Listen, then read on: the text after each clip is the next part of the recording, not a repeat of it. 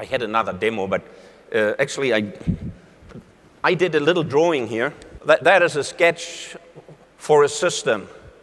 A sales analysis, and I want to have the fever curves and change the scale and change the products and change everything and do this stuff. And a student developed it for me. And it's actually on real data, and I could play with it.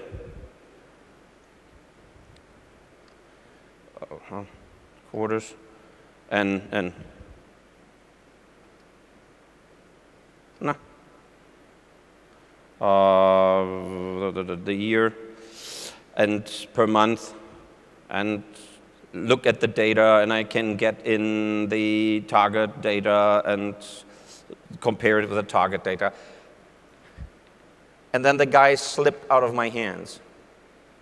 I forgot that the semester is over, and now he is somewhere in the Andes walking. And he will come back. But I sit here with my demo. The other guys here helped.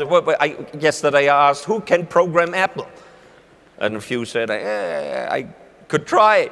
So it is an application. You want to see what happened in Belize? Then you get Belize. That's very interesting.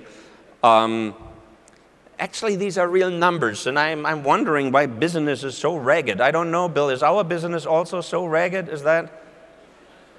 You have to you have to smooth that out a little bit.